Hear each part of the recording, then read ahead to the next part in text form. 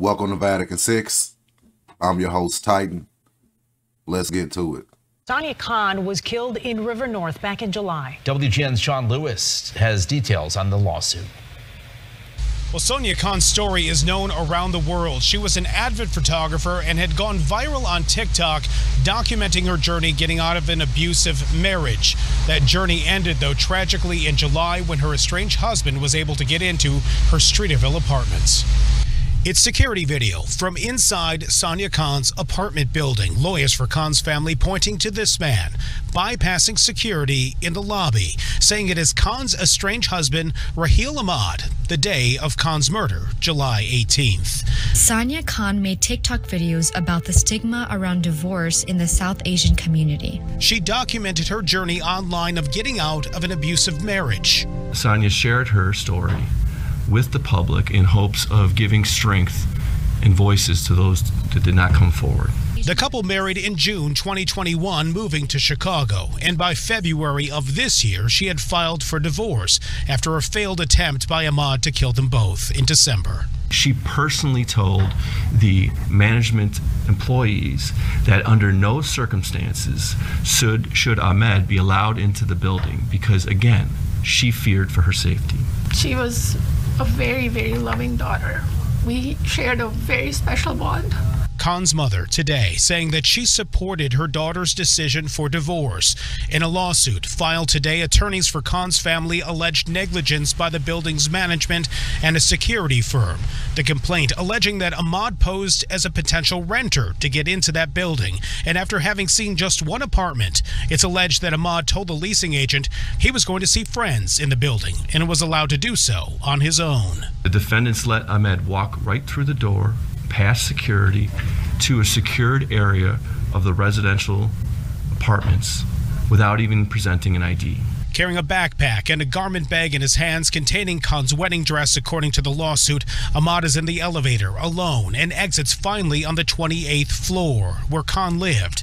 He knocked on the door and eventually shot and killed her and then himself. And knowing that he killed her after, going from out of that elevator, it's the hardest thing.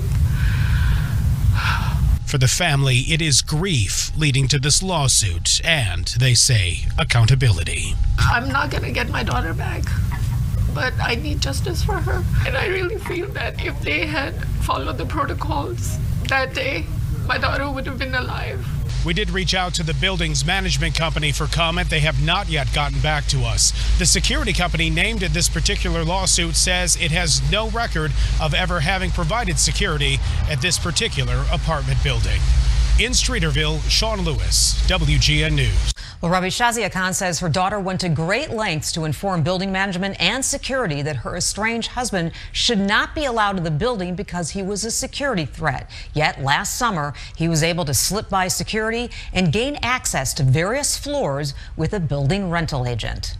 Just a few minutes after Raheel Ahmad is seen getting off the 28th floor of a Streeterville apartment building, police say the 36-year-old shoots to death his estranged wife, Sania Khan, before turning the gun on himself.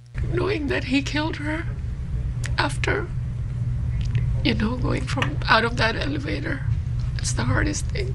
28-year-old Sania was Sania Khan's firstborn. Khan believes her daughter would be alive today if building management and security at 211 East Ohio Street followed apartment building protocols. If they had run his name through the system somehow, and they would find out that, he was not allowed in there, and my daughter would be alive. Sania, a Pakistani-American photographer, had moved to Chicago in 2021 with her then-husband, Raheel Ahmad. A few months later, their relationship unraveled. Sania accused Ahmad of spousal abuse. She spent the last few months of her life sharing her story on social media, hoping to give a voice to other Muslim women afraid to speak up. Sania also filed for divorce and took steps to keep Ahmad away from her apartment building. She personally told the management employees that under no circumstances should Ahmed be allowed into the building because, again, she feared for her safety. But on July 18th, Ahmad was allowed in the building. Video obtained by the law firm Taxman, Murray, Pollock, and Beckerman shows Ahmad entered a secure area with a rental agent without his ID being checked. According to a lawsuit filed against building management and security, Ahmad was carrying with him a garment bag containing Sania's wedding dress and a backpack with a gun. He eventually left the rental agent and made his way to Sania's apartment, where he broke in and killed her. Losing a child is the hardest thing that I have gone through, and I have to live with that for the rest of my life, just because of their negligence.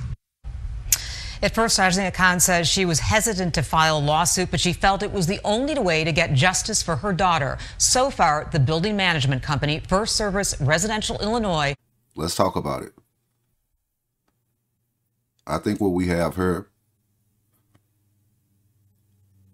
is a woman who comes from the same culture, same ethnicity as him, but she's more modernized than what he is.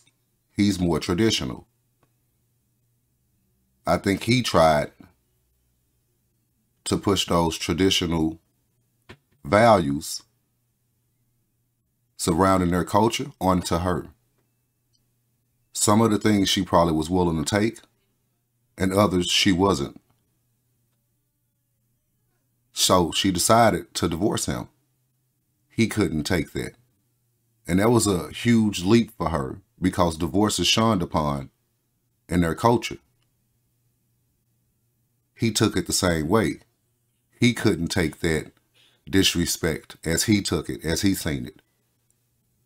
So since she wouldn't come around, and he was embarrassed because he wasn't man enough to change for her, and he was going to be shunned upon, he decided to kill both of them. Condolences to her family. This is a very sad situation. This is Vatican VI. I'm your host, Titan. Thank you for watching, and I'm gone.